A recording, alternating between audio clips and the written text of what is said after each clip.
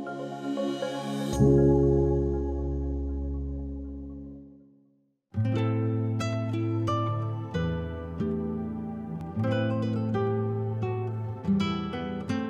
in recognition of the National Child Abuse Prevention Month, we are here today to plant pinwheels around our Circle of Honor.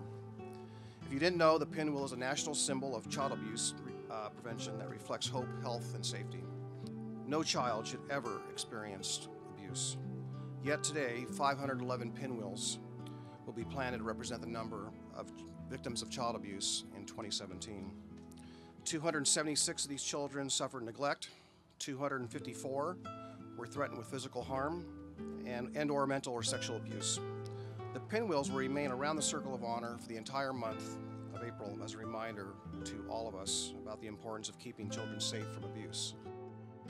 And it's so important that we think of every child that has struggled. We all know that bodies and minds don't forget childhood trauma. We all know that increased challenges in childhood carry with us throughout our lifetimes. We all care about safe, healthy, and vibrant communities. Well, all of us here today gathering for this event helps promote that very, very important value.